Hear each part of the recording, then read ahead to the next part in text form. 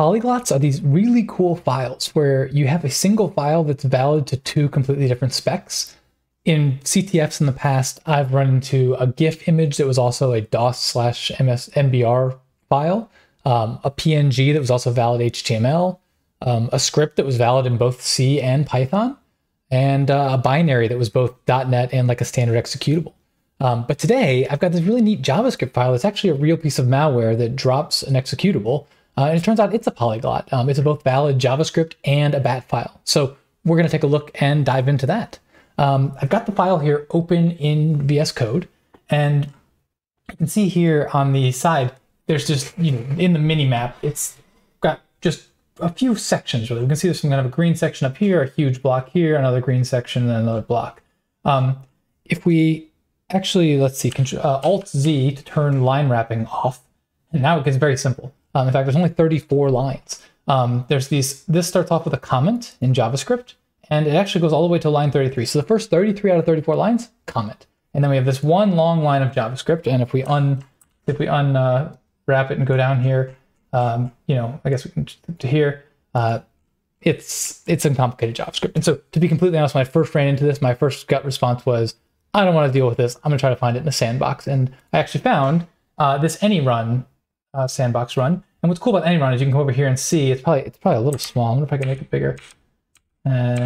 Sort of. You can see so we have the process tree, and WScript starts the temp.unc.js, and then that calls cmd copy itself. We'll click here, we can get the details. Yeah, we'll agree. It's actually calling copy on itself to another file called richpair.bat. So it's literally copying itself into a bat file, and that's where I went, oh wow, this is actually a polyglot. And I'm going to stop right here and go back because I want to go figure out what's happening. So as a JavaScript, all this JavaScript is obfuscated to literally just do that copy and run the bat. So then what does this mean if we look at it as a bat? Let's go back here and get rid of this or do unwrapping so we can see the thing. Well, as a bat file, we're going to this is just going to error out and do nothing and continue. Same thing with line 28 here, line 33 and line 34.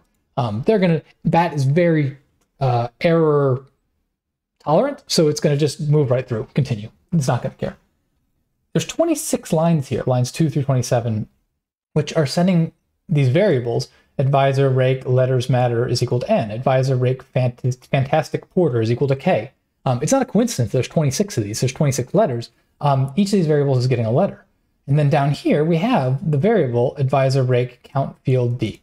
We can actually double click on that and see that's actually going to become a c. This one right here, a d. So actually this first one right here, cd into temp. So like we're starting to see a batch file build up here. So what I'm actually going to do, let's see, we're going to grab these 4 lines. And I'm going to go ahead and Control-Shift-P, toggle off the mini-map because we don't need that for now. We don't need this. We're going to open up let's split right and open up a new file and paste these 4 lines in. And what we're going to do is we're just going to real quickly, and I might speed the video if this gets going, but we're going to grab this first one, right? And if we do a Control-F, for %paste %, we'll find, well, in this case, there's one case of an n. I'm going to come here, I'm going to put n, and I forget what is it, Control Alt Enter, and boom, all the cases of advisor rake letters matter have become n. So I can grab the next one here, copy, paste, no results, so there's no k, so I don't have to worry about that. I can copy paste here. This is going to be the s's. Control Alt Enter, they're all gone. And this is like slightly tedious, but I mean, 26 times is not that many times here. So we'll just do them all. We're already getting through these. This one's going to be an M. Control Alt Enter. We've already done C. Have we already done C? No, we haven't done C. Put a C. Oops. Put a C there. Control Alt Enter. And I'll probably speed through me doing the rest of these because watching me copy and paste is not that interesting. So I will talk to you in a moment.